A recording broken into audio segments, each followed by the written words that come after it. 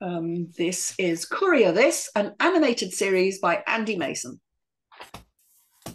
Interior Broken Courier Warehouse Day video. Point of view, looking down at a system of conveyor belts whipping in every direction before diving down through them, moving quickly through a busy warehouse. Parcels all neatly arranged and occasionally smoothly ejecting off the lines, parcels being placed on the belt with gentle precision. This is a modern, high technical warehouse where everything shines, is well maintained and well run. A state-of-the-art facility investing in the future so your delivery arrives safely and on time. On the ground level, people in the mint green uniforms of broken courier services move in an almost rehearsed dance, pushing cages or carrying boxes to the sides. Forklift trucks in deep grey drive down the middle, parting the workers. One truck as it stops by a roller door. Follow one truck as it stops by a roller door.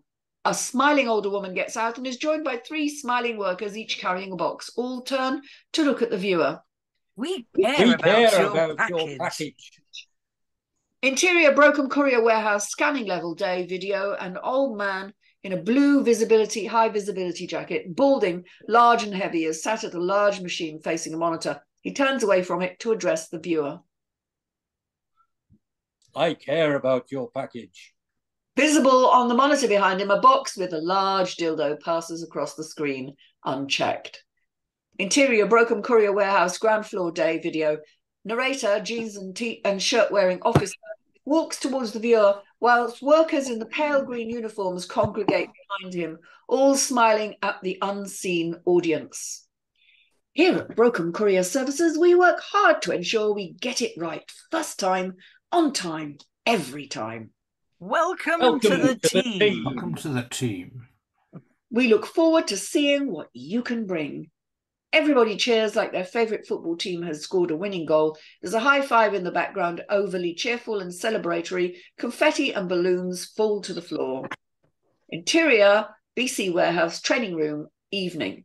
A dark room with previous scene finishing on the small television mounted on the wall. The light clicks on, illuminating the training room, a ramshackle whitewashed room with a leak dripping slowly into a bucket in the corner. Tina, 42, bored with the world and her job, stands in front of the television. That concludes your introductory video. Please tick the box to indicate you have completed that task. 4 people are sat in a row at a desk. Jimmy, early 20s, black spiky hair, casually dressed, ticks a box quickly. Morgan, mid-20s, blonde with lots of red lipstick and prettily dressed, does so with a flowery pen. Mildred, late 60s, curly grey hair and wrinkled, too old to be working but needs to, ticks her box slowly. And Louis, early 30s, bespectacled, neat and prim, wearing a suit and tie, is sat stiffly upright and does his tick with precision. Any questions? Were they paid actors or real workers? Real workers. It was filmed at this facility. So they were paid to be that zany? Paid to be there, yes. Paid to be zany, no. They were hypnotised then? No.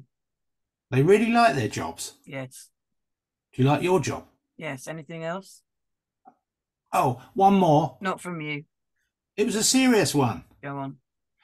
Will everybody care about my package? Morgan and Mildred snicker. Uniforms. Interior BC Warehouse training room. A short time later, Jimmy walks back into the training room, now wearing the mint green uniform, blue high visibility jacket and dark grey hat with a visor. He puts his regular clothes on the table and tries to push the visor to the side. Morgan has already adapted the uniform to make it prettier, pulling it tight and choosing to ignore the trousers for her own black leggings. Mildred is struggling with keeping the trousers up as they're 3 sizes too big and is putting a belt tightly around them just beneath her sagging chest. Louis is wearing his uniform neatly, perfect creases in the legs, the shirt tucked in and tie pulled into a knot. Jimmy pushes the visor back and it stays up and sat at a jaunty angle. Aha! Robert, 51, thinning sandy hair, beer belly, ruddy cheeks and a bit of a moustache, black hat which says leader, throws the door open. Well, hello. Look at my newbies. Isn't it so nice to see fresh faces? I'm Robert, or Rob, sometimes Bob, depending on who you speak to. Sometimes sir, but usually that's for visitors who don't know that I'm called Robert. Anywho, I'm the team leader here, and I'm going to show you around. Robert claps his hands together. Jimmy leans over to Morgan. Rob, who needs a volume knob. Morgan giggles. Come on, you lucky lot. Let's get this tour on the road. Gosh, don't you all look so spiffy in those uniforms? Mildred's trousers fall down with a whoomp. Interior, BC warehouse, ground floor night. Rob is leading the group through the ground floor of the warehouse. The gleaming modern warehouse from the video is replaced with a rundown, broken operation with dust and cobwebs, and people are grumpy, tired, some hunched over, some limping, some with a curiously grey aura. A forklift truck with a puncture blocks the door as a larger man tries to climb over it. We're always really excited to be going through a refurbishment soon. Get some of those little niggles fixed up and ship-shape. Head up! The motor drops speedily from above, narrowly missing Morgan, who screams in surprise as it crashes on the floor next to her. Everyone jumps, apart from Rob, who doesn't flinch, and his hand creeps to the radio on his chest. Who lost a motor? Sorry, boss! Can you smell burning? A slight haze of smoke descends. Rob claps his hands and smiles. Moving on. The group leave the area as the motor fizzles on the floor. A woman carrying a stack of papers walks by the fallen motor as a second one crashes to the ground, smacking her arm as it falls. Papers scatter everywhere. Heads again! Interior, BC warehouse, repacking area night. A large U-shaped area with stacks of broken boxes, leaking liquids, packaging noodles, floating in the air around them, and a line of younger people with tape dispensers, turning boxes and excessively taping even the smallest of holes.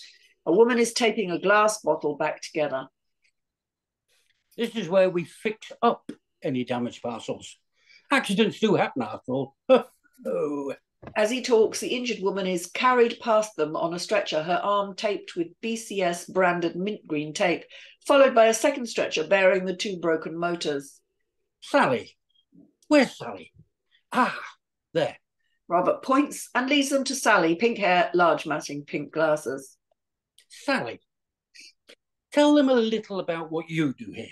Sally holds up a tape dispenser. I tape things. That's literally it. Isn't it great? Not the word I'd use. It's such a huge operation. How many do you have to fix on a daily basis?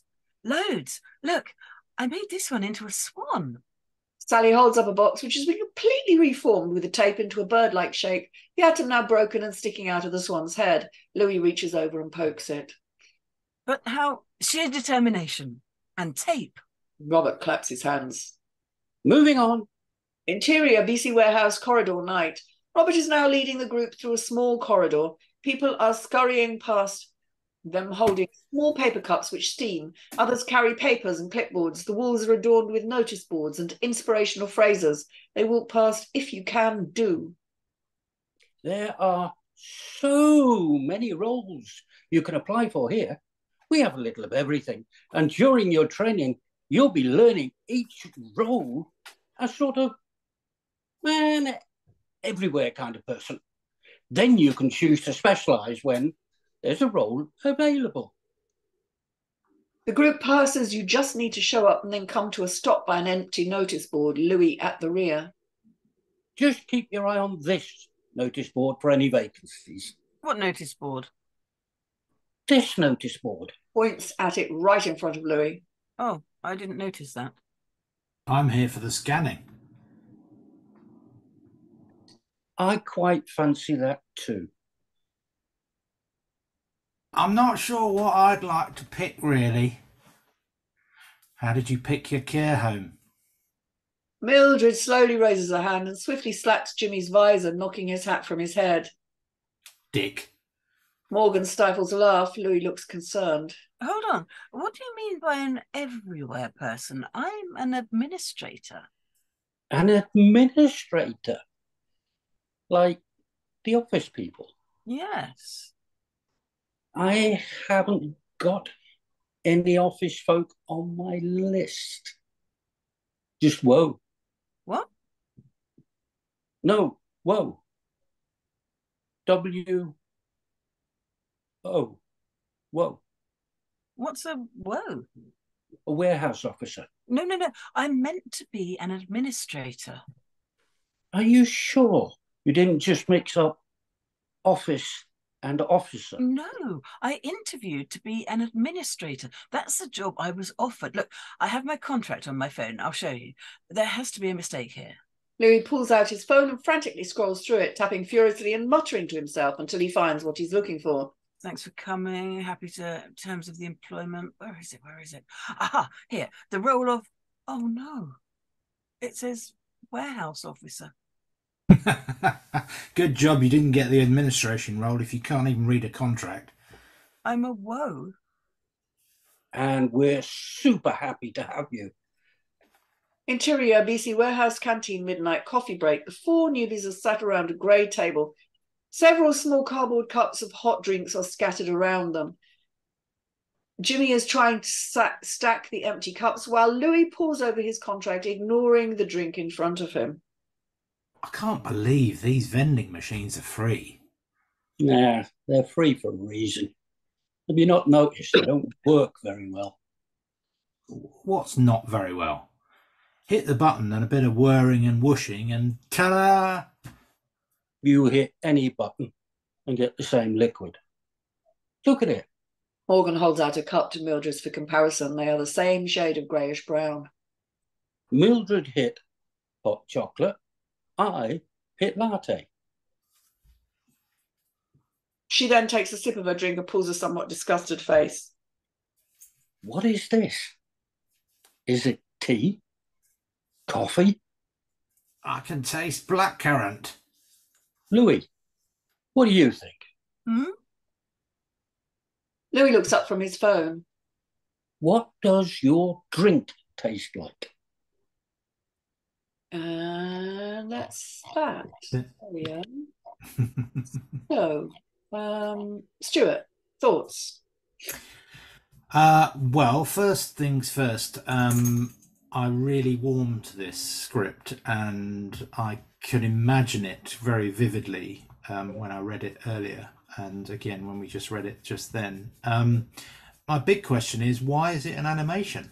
I mean, this could work in real action, live action. And I mean, the characters, I felt the characters were really well created and rounded and funny.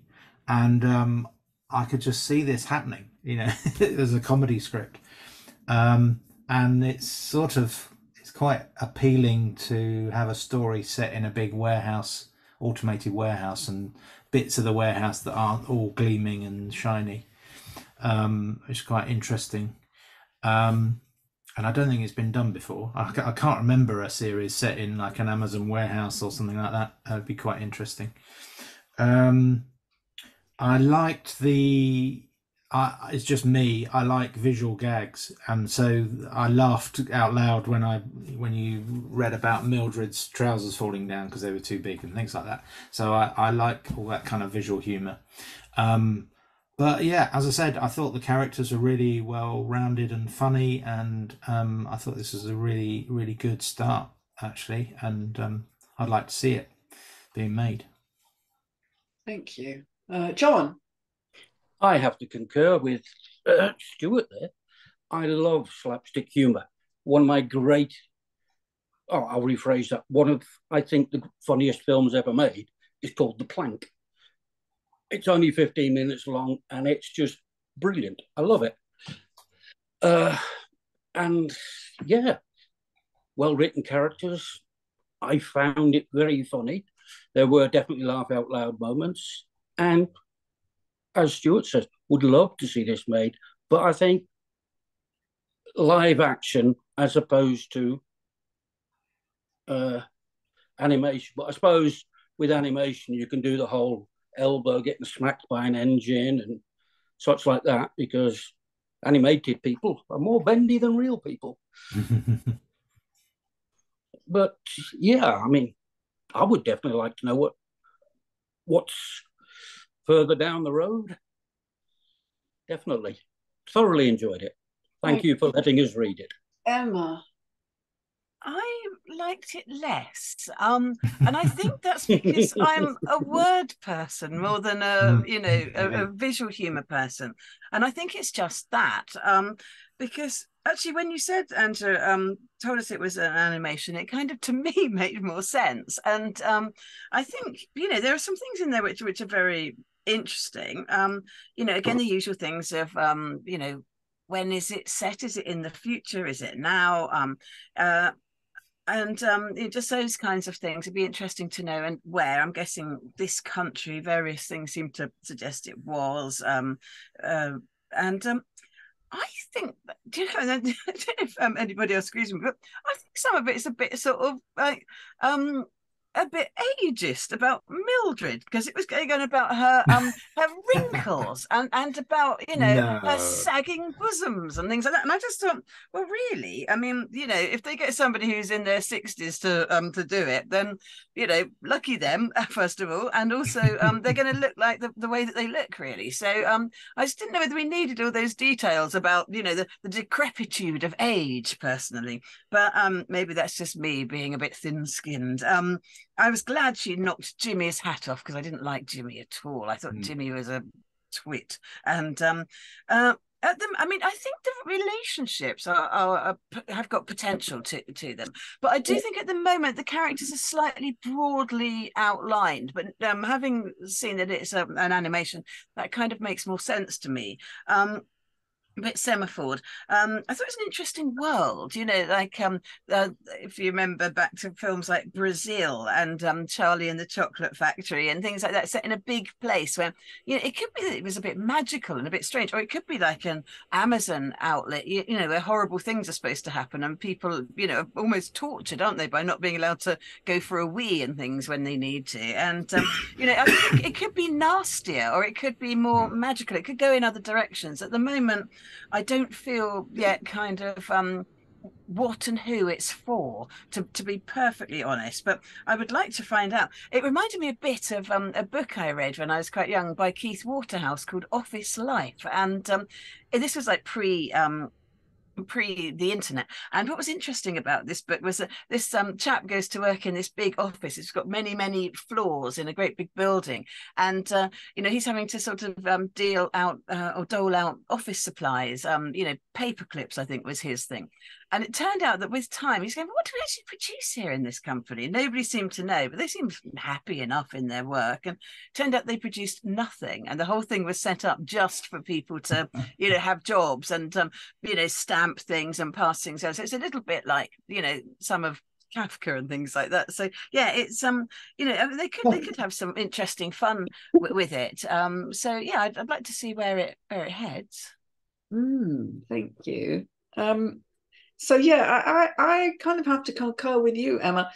Now I wasn't entirely blown away with it. When I first looked through it earlier today, it put me in mind of Monsters Inc., which is entirely set in a factory. But having said that, it only from the setting point of view, because I then couldn't understand why it was animation when all the characters were not kind of drawn as animated characters in the descriptions. They're kind of drawn as real people. I know we do get real people in animation, etc.